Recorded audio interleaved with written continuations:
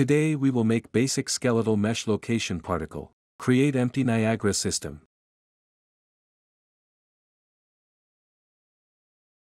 Add empty emitter. Add spawn rate module, and spawn 5000 particles. Make randomize of particles as lifetime and size. Add skeletal mesh location module. Set the skeletal mesh. Then it looks like particles spawning on the bone.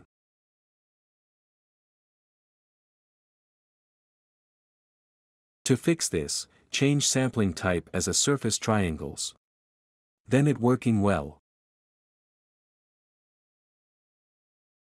I'll redo particle size get more smaller. Now we will animate skeletal mesh in blueprint. Create blueprint actor. Add skeletal mesh to blueprint. And set the mesh.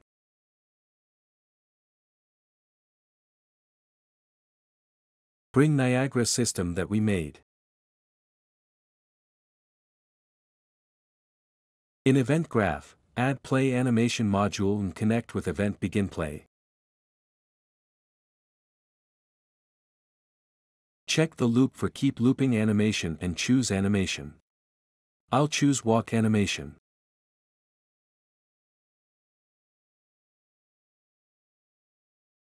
Put blueprint in the viewport and play. To see it is working.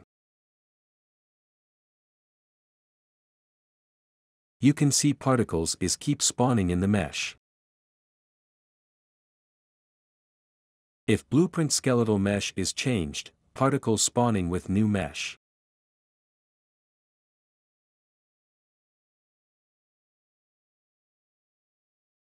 Let's add gravity and collision module. And change as a GPU mode to save memory.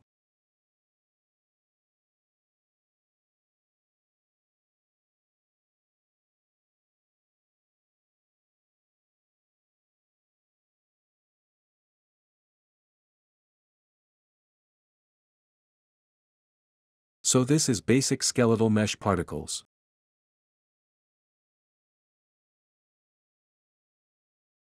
This tutorial end in here.